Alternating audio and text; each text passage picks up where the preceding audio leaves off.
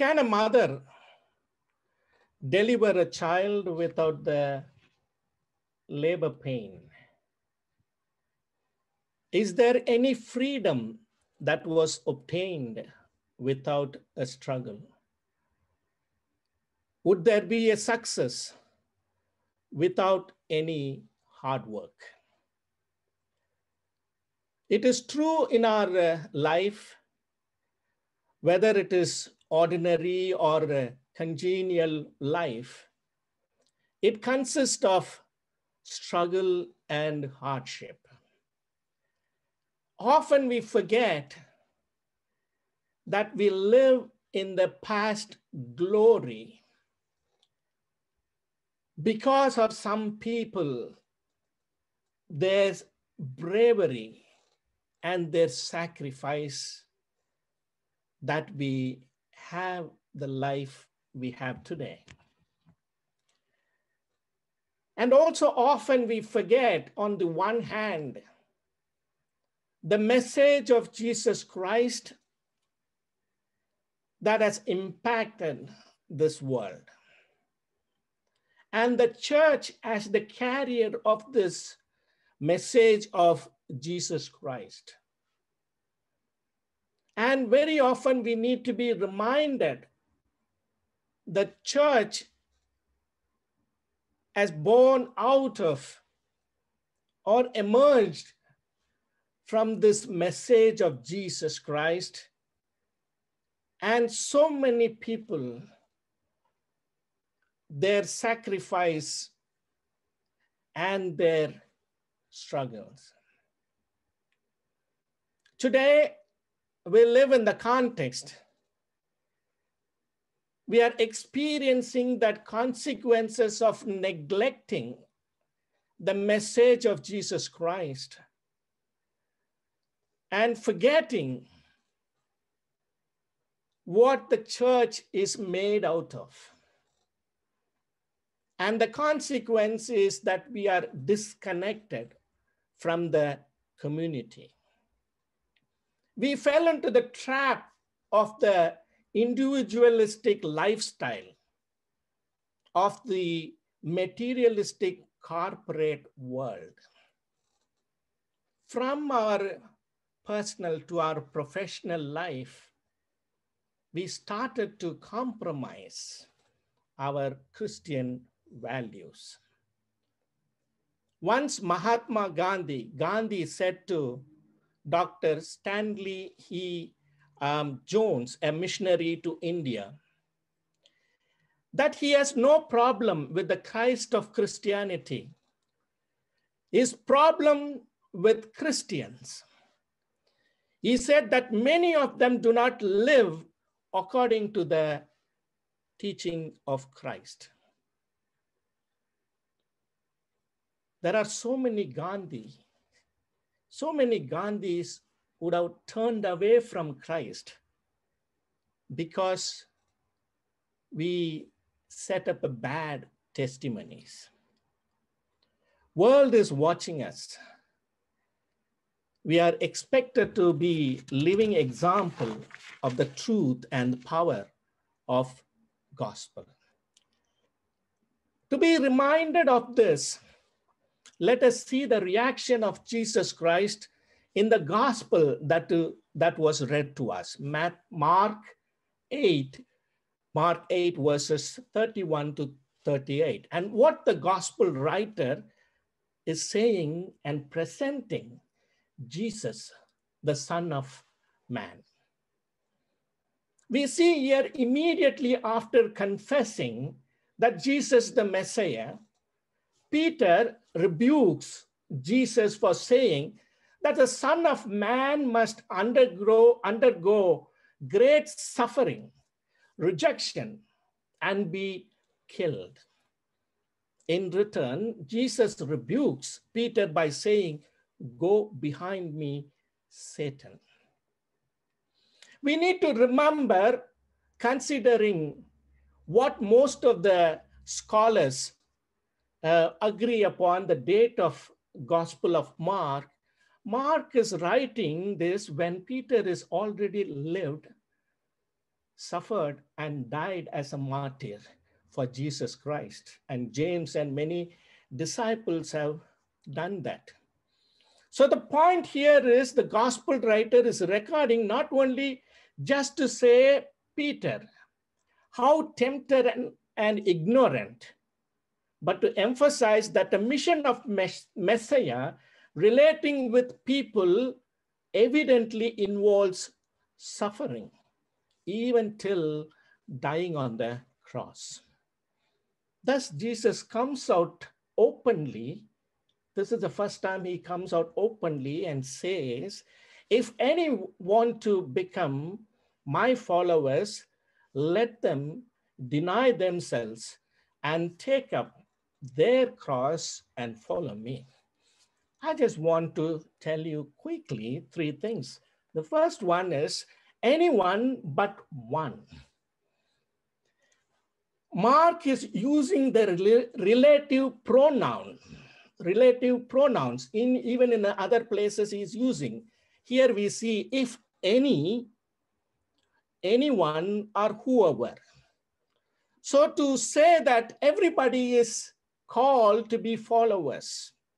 I really love that followers. Instead of discipleship, I would go with followership as I always, because it is inclusive as well as it goes, people who followed, they followed till the cross.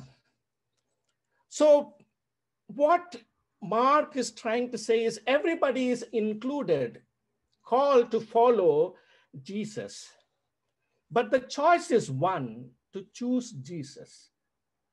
That's what he emphasizes, which demands to suffer, willing to suffer. It is like NASA's mission to Mars with humans in 2034. It's a one-way route, no returning back. So anyone but one choice. All of us are called, but it is one-way route. And here we see the second part is die to live. First he says, deny yourselves. Saint Augustine writes, the first destruction of man was the love of himself. Prefer to this God's will. Learn to love yourself by not loving yourself. Learn to love yourself by not loving yourself. Denying is allowing God to do his will in and through us. So Mark is emphasizing the fact how Jesus as a human being fulfilled the will of God till the cross. The second thing that he emphasizes is to take up the cross. Here also we need to understand people are aware of cross. Probably when Jesus was talking to them, cross was not that, as they think about, as Jesus died on the cross. So now people know what Mark is talking about. So take up the cross is something that we understood in the sense in our life. What is that? We may not die on the cross like Jesus did, but it depends on the time and the place where we are involved or live in. So that is more important. Take up the cross is wherever we are, contextually, timely, that we participate, involve, engage ourselves in the struggles of injustices, oppression, and the inequality that is in our neighborhood or in our context. The third is follow me. Whenever I look at this follow me, here, I remember the movie called Gods Must Be Crazy 2. The 2. In that story, I just love that story, how Zizo's father, following the tire marks of the truck to find their children. He keeps running from the beginning of the movie.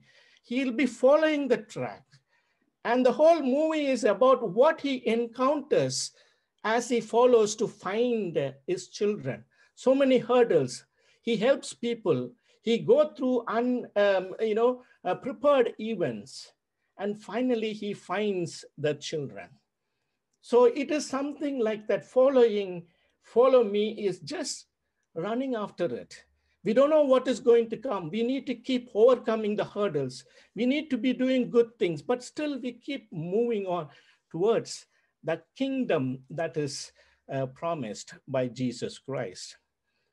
The great theologian Dietrich Bonhoeffer says in his book, The Cost of Discipleship, the classic book, if Christ calls, he calls us to come and die. If Christ calls, he calls us to come and die. That is following Jesus. And the third thing that I wanted to say, glorious suffering. Mark is using the title Son of Man in two ways. One is while predicting the suffering of Jesus Christ, and the other thing is coming in glory. That's what he says in verse 31 and 38. The Son of Man must undergo great suffering. The Son of Man will also be ashamed when he comes in glory. To associate himself with the ashamed, that's what it means. So it is an imperative that the Son of Man has these two dimensions, suffering and the glory. When we look at the Old Testament reading, Genesis 17, God promises to Abraham. And the promise is being said that that nations would be blessed. And in the epistle reading, we see Paul says that Abraham acquired that blessing through the righteousness of faith. That's what he says. And the theology of suffering says the righteousness of faith is not a moral standing. It is not a character of a person. It is our relationship with God and his people. That is what it talks about. So it is that we need to remember that when we choose God, we choose the suffering as well as his glory. One of the things that I hate today, which is not so much in the past, the motivational, inspiring stories. Whenever I take classes for the kids in the juvenile detention center, I go and search for motivational and inspiring stories. Most of the stories are talking about how I was poor and how I became rich. That is motivational and inspiring story. We put pressure on our children that success is just earning money, becoming rich. No, it is seeking the way of Jesus, willing to connect with people. So we need to remember that church is us. I just want to conclude with one illustration. A pastor who took over a new church found always empty. People are not coming to church. He tried many ways to get people. People did not come. So one day what he did is he decided to conduct a funeral service for the church, for his church. So he went around, sending notice, pamphlets saying, and this Sunday we are going to have the funeral for our church. People wanted to know. People were wondering, what is this funeral for the church? And on the day of the funeral, so many people gathered. It was overflowing. And people were wondering what is happening. And there was a big coffin kept near the altar. There was a big coffin. And after the worship, the pastor invited the people to come and have a last look at the coffin, the church. And everybody who came front looked at the coffin, ashamed, and went. because he kept a mirror inside the coffin. Everybody who came and looked at the coffin, they saw their own image. Church is us, and we are called to follow Jesus, to extend that kingdom, and it may demand suffering, hurdles, fight, protest, and voice out to participate in that mission. Father, Son, and the Holy Spirit. Amen.